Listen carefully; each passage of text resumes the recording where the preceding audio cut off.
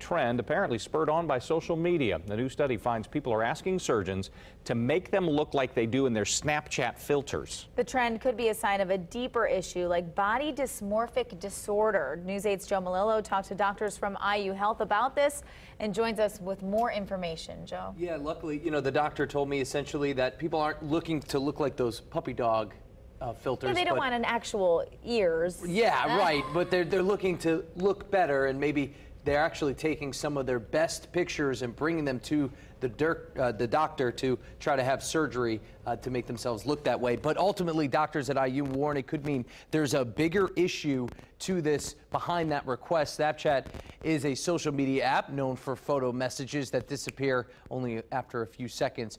It also offers a face filter that can make blemishes disappear and enhance your lips and eyes. And Boston University School of Medicine researchers say doctors are reporting more people are using altered photos as examples of what they want to look like. Constantly worrying about flaws on your appearance is a sign of body dysmorphic disorder. So they also say filters in Snapchat are altering people's perception of beauty worldwide in a dangerous way. Well, that's fed into the body dysmorphic disorder tendencies.